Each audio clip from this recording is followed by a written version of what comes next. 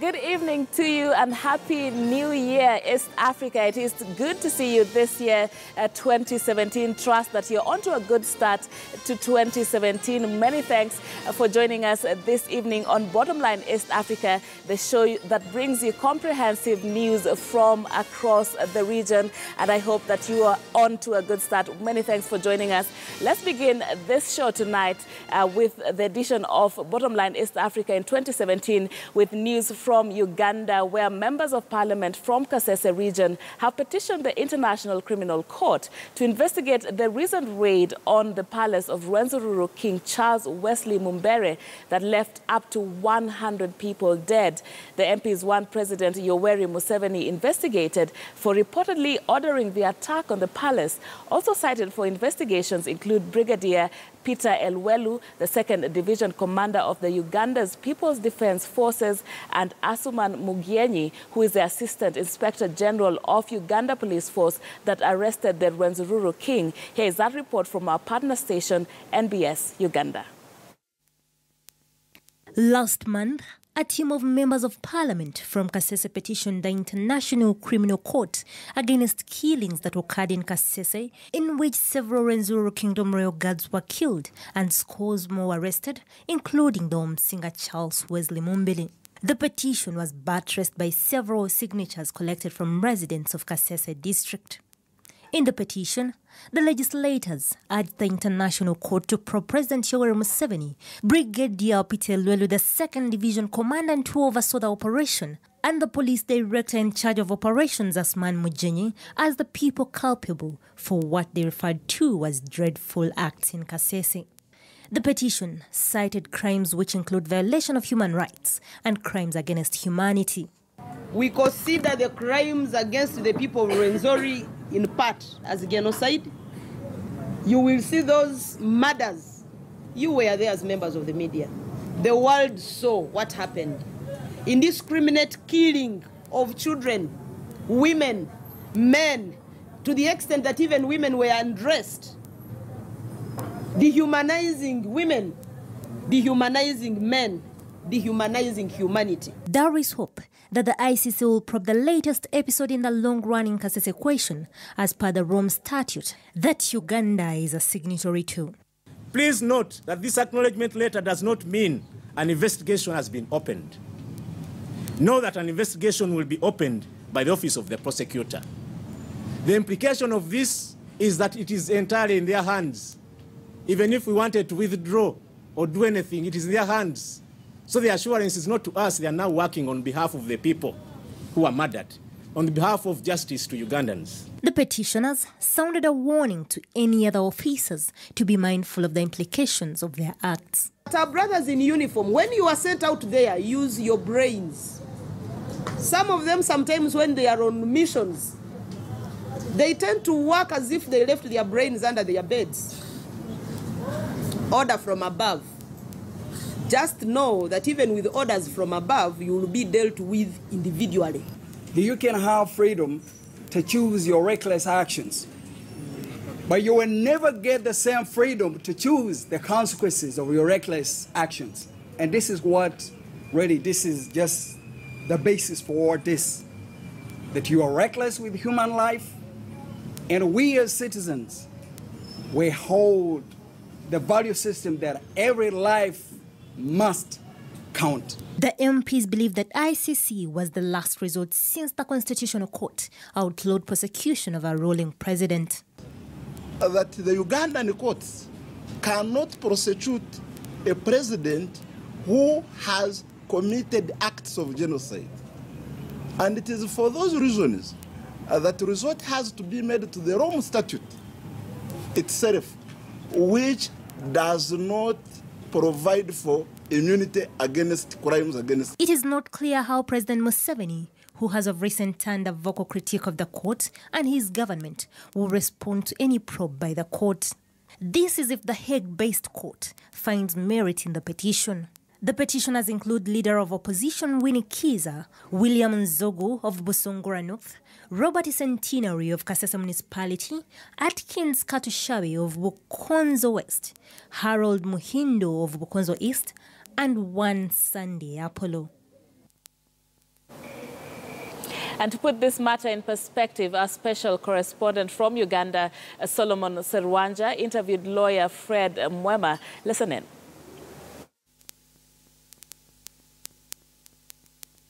President Yoweri Museveni finally taken to the International Criminal Court. A case has been lodged. What next? Well, what needs to be known here is that the step that has been taken, lodging a complaint to the ICC prosecutor, is just a preliminary step. A lot has got to be done for the case to face its day in court.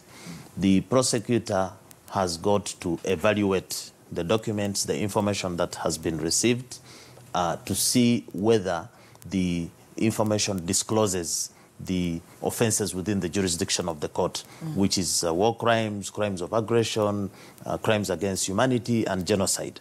And I have not seen the complaint lodged, but I would imagine that it would fall in the ambits of a genocide, the systematic attacks and widespread killing of civilians, which was quite unfortunate. So the procedure is that the investigator has got to form an opinion, has got to make an assessment to see whether the information gives reasonable ground for an investigation to be opened. Now, it's not the prosecutor who makes the decision for the investigation to commence. The prosecutor then has got to make an application, a request to the pre-trial chamber, which constitutes of 3 judges of the court, to make an order for an investigation to be commenced. So it's still early days to make a determination as to whether or not actually a case has been admitted to the court or not. We must also know that the perpetrators, the alleged perpetrators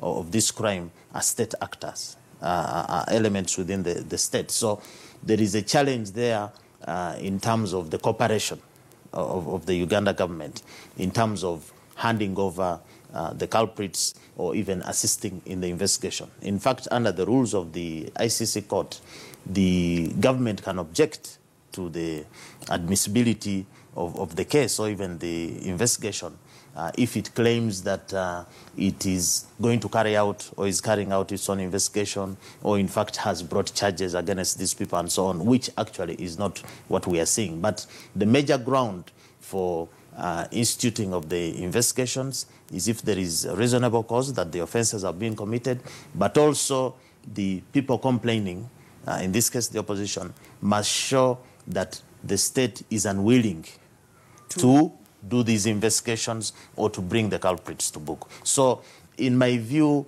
the members of the opposition, the complainants, have employed the available international legal framework which exists, and this is the ICC jurisdiction, where any person can report a case where you say genocide or crimes against humanity and so on have been committed within any state party. It must be noted that Uganda was one of the first countries to ratify the Rome Statute. So we are members of the Rome Statute. But we also know that even if a country is not a member of the Rome Statute, for example, Sudan, for the Darfur killings, the war crimes, still you have situations where the Security Council can come in and make recommendations, investigations. Yeah, and I think this is where we need to come in here.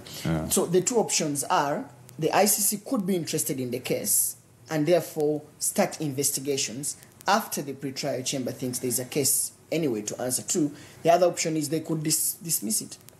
Well, not that way. Like I have explained, what Fatua can do, the prosecutor, she will form an opinion as to whether there is reasonable ground to ask the chamber for an investigation to be commenced. Basing on the evidence that has been provided. Basing on the evidence. But you must also know that it is possible, if there is insufficient information, it is possible for the prosecutor to ask for more information. The prosecutor can ask for oral or written testimony. In fact, at some stage, victims' representatives can even come and make representations to the prosecutor or to the chamber, so that there is substantial information, there is substantial ground on which the court can proceed. Let's also put this in perspective. I mean, this is not the first time. If the ICC to take up the matter. It's not going to be the first time that the ICC can prosecute a sitting head of state. Uhuru Kenyatta has been before the ICC until when there was not enough evidence to support the case, and the case failed until further notice. What perhaps does this mean for President Museveni if the ICC is to take up the matter? First of all, under the Rome Statute, to which Uganda is a signatory, in Article 25 onwards and up to 27, you are not exempted from criminal liability because you're a head of state or because you're a government official. Even commanders are not exempted from criminal liability. The same statute says even those following orders of superiors in the army or the police are not exempted. So there is no prize for talking about that, really. But the practicability, what is the practicability of prosecuting a head of state? Until now, we have not had a successful prosecution of a head of state. The case of Bashir comes into play. We have arrest warrants. In that case, I think only one person has been arrested. We don't have a trial as yet, but Bashir is hopping all over the place. Apart from South Africa, Zambia and Burundi and a few countries which have threatened to arrest him and hand him over. In effect, it just remains on paper. It's just an arrest warrant. But I think it is worthy to say that there is a supporting legal framework for prosecution of anybody, including a head of state, if they are found to be responsible for the commission of certain crimes. And under the Rome Statute, the person who directs or supervises or the person who is supposed to have prevented the commission of the crime is also held liable. So our time is fast spent, but maybe in 1 or 2 minutes, please put for us in perspective. President Pierre Nkurunziza has been against the International Criminal Court. He called them a bunch of useless people. He's been in Kenya at Uhuru's swearing in on different occasions, and he has really demeaned the International Criminal Court. He has led the campaign at the African Union Summit for African states to pull out of the Rome Statute, and yet he finds himself as one of a possible case at the ICC. Does this mean that Uganda could actually quicken the process of withdrawing from the Rome Statute?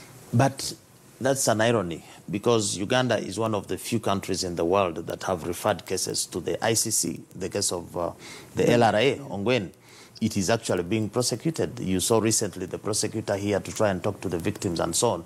Now, this is politics.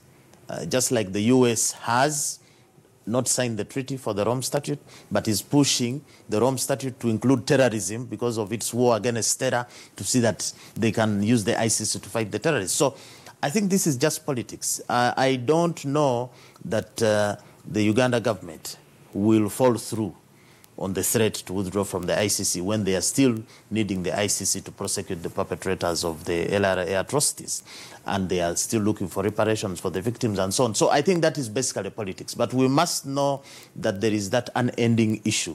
The African governments, the African Union think that this is a court that is only looking out for African issues and African presidents and so on, because until now you don't have anybody from the West or other countries being persecuted. So that is debatable, but I think it is significant, it is symbolic that a case has been brought in respect of the loss of life in Kasese. Any loss of life should be condemned, and I think we need to wait and see what the office of the prosecutor is going to do. And it's significant that the prosecutor is an African, because before we had Ocampo and people were thinking this is a Muzungu thing, but we now have an African. Let's see what Fatou can do. Fred Mohema, many thanks for sharing your views with us this morning. Thank you. Well, many thanks for that perspective, Solomon Serwanja. Let's cross over to Congo now. And the United Nations Security Council has welcomed an agreement between political parties in the Democratic Republic of Congo that seeks to ensure the first peaceful transfer of power since 1960. Negotiators led by Congo's Catholic Bishops' Conference spent weeks in tense talks before an agreement was reached. Congolese President Joseph Kabila will step down after elections to be held by the end of 2017 under the last-minute struck political parties of December 31st. The statement was read to the Council by Council President Ambassador Olof Skog of Sweden.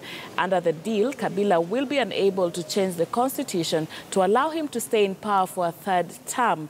The parties agreed that Kabila will appoint a prime minister from the country's main opposition bloc to oversee the transition, a major sticking point in the final stages of the talks. Neither Kabila nor the country's leading opposition leader, Etienne Tshisekedi, are expected to sign the deal, raising concerns whether it will be respected. The Security Council welcomes the signing of the comprehensive and inclusive political agreement in Kinshasa on 31st December 2016, which follows the political agreement reached on 18th December 2016 under the auspices of the African Union Facilitation, and commends the tireless efforts by the conference episcopal mediators to facilitate the agreement.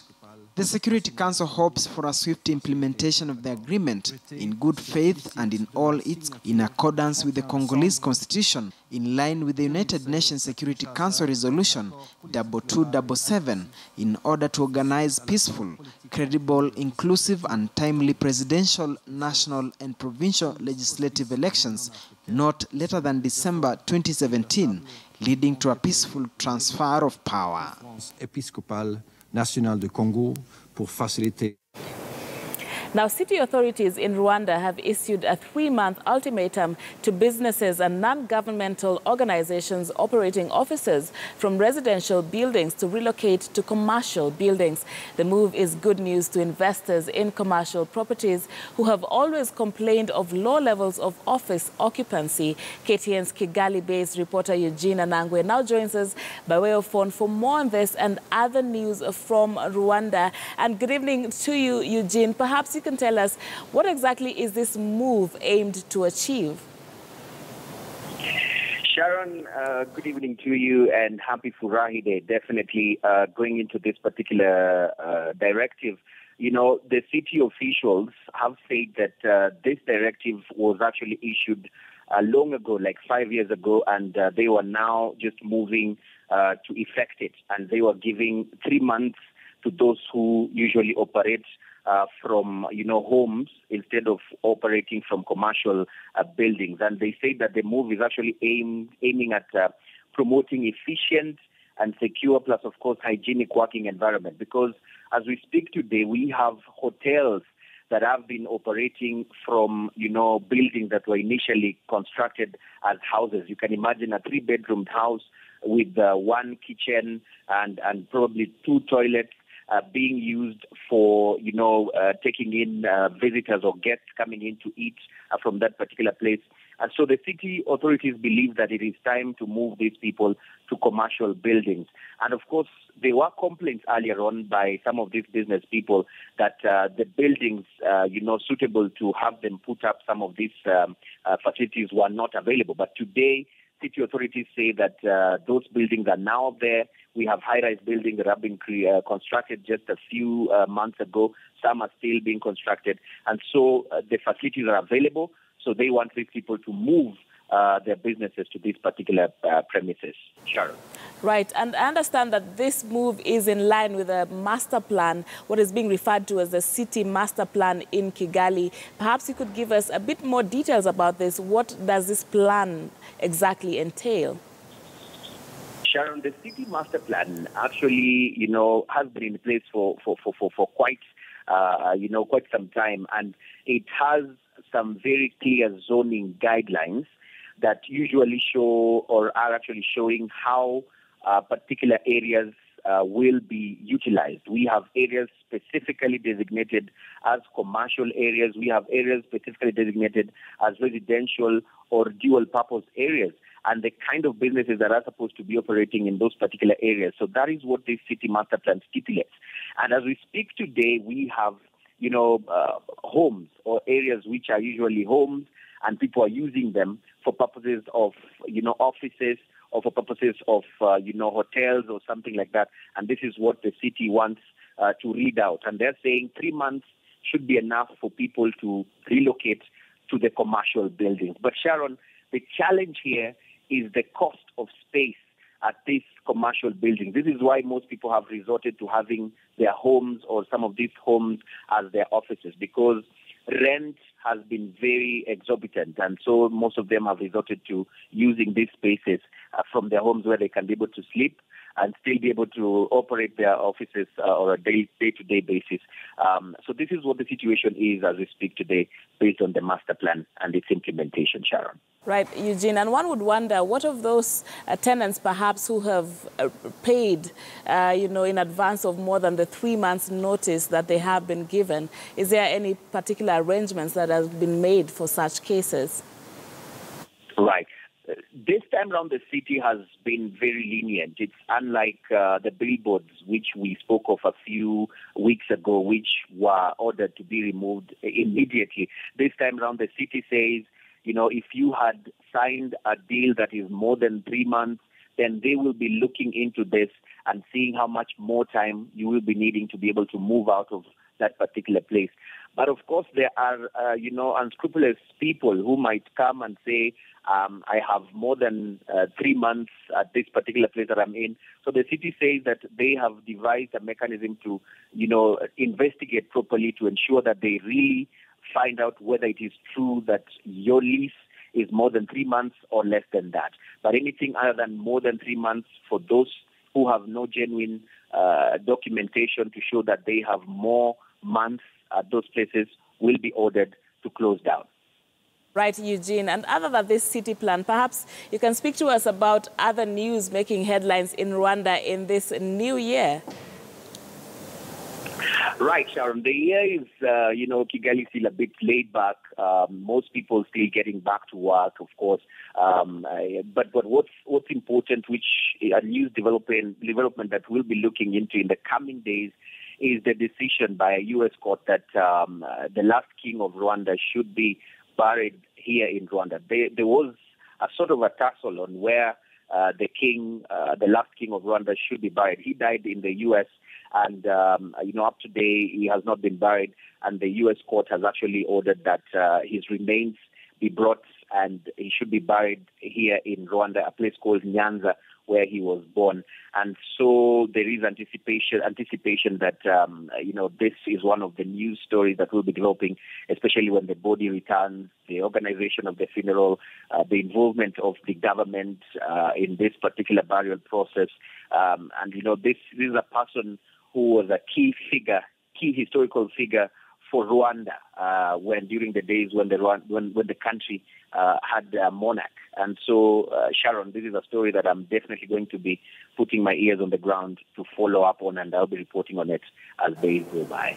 All right. Many thanks, Eugene, and indeed a very happy new year to you from that side of the region. Thank you for the updates from Rwanda. Of course, Eugene, they're just talking to us about that city plan aimed at relocating people who are operating their offices from homes to places that are designated to have commercial operating spaces. Let's move on now, and the first Vice President of South Sudan, Taban Deng Gai, has urged citizens to support the transitional government of national unity in order to bring a lasting peace in the country, addressing civilians upon arriving at the Freedom Square in Yei, southwest of the capital, Juba. Gai pleaded for reconciliation to stabilize the fragile country. This comes as the government prepares to send to Ethiopia a mobilization team tasked to advance a recent national dialogue message to rebel-held territories. A leaked text shows the primary goal of South Sudanese President Salva Kiir and first Vice President Taban Deng Gai is to convince civilians who are in refugee camps, particularly those IDPs living in Ethiopian camps. At least 20 individuals are to be mobilized for that peace mission.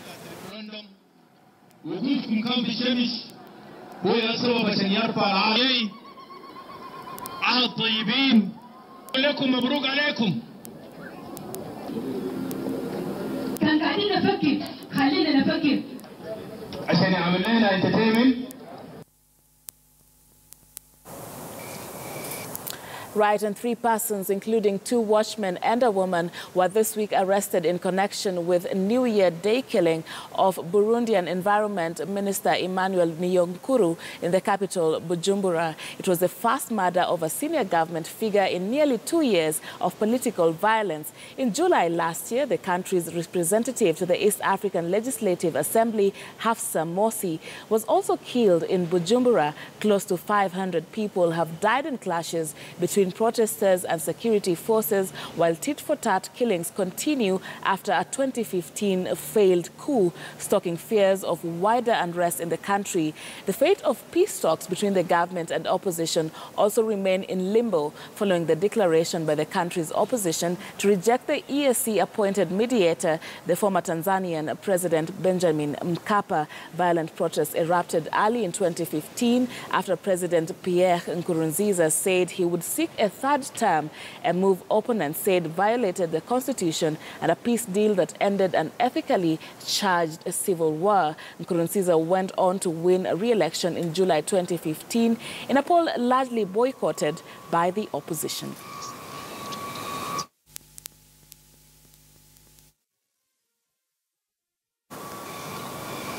Now, a court in Ethiopia has jailed a group of Muslims convicted of terrorism-related charges. 2 journalists are among the 20 Muslims sentenced to prison on Tuesday. The group was first charged in 2014. In August 2015, a court sentenced 18 Muslims, including clerics and a journalist, to up to 22 years in prison under controversial anti-terrorism legislation. They were arrested 3 years ago over protests against alleged government interference in religious affairs. Ethiopian government has often been accused of stifling dissent. It denies the allegation. Right, and on that point, we want to take a short break here on Bottomline East Africa. Don't go too far. We have more news from across the East African region when we return, including a spotlight on the Kenyan political atmosphere. And I will be joined by a senior political affairs reporter, Duncan Khaemba, just to shed light and to just unpack exactly what is happening in Kenya on the same. Don't go too far.